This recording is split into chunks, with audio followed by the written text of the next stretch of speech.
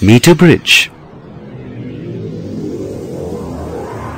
A meter bridge works on the principle of Wheatstone bridge.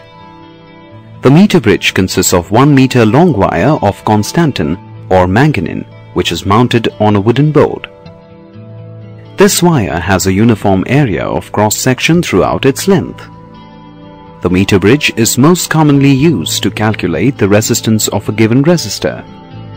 To determine the unknown resistance, the meter bridge is connected to the unknown resistance S and also to a variable resistance as shown in the circuit diagram.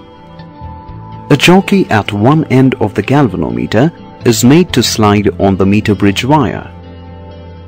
With this jockey, we search for a point on the bridge which corresponds to a null point. A null point is a point where the galvanometer shows no deflection and the bridge is balanced.